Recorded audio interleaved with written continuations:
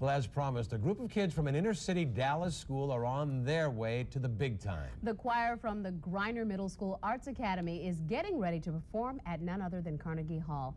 Videographer Dan Bach caught one of their rehearsals.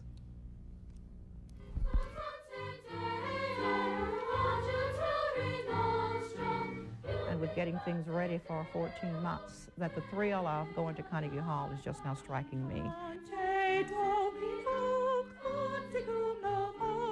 They are excited. Many of them is the first flight for them. One little lady said the other day, and it was quite funny, she said, "I've never been out of Texas. It's an experience." You find some of our girls and boys at the age they are now, many of them, if they live in Oak Cliff, they've never been out of Oak Cliff.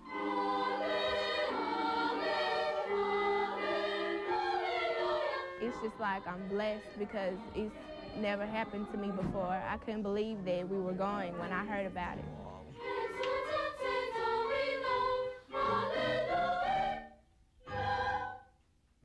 They will be big hits in the Big Apple. They are not bad at all, that's for sure. Congratulations to them. We'll let you know how it goes.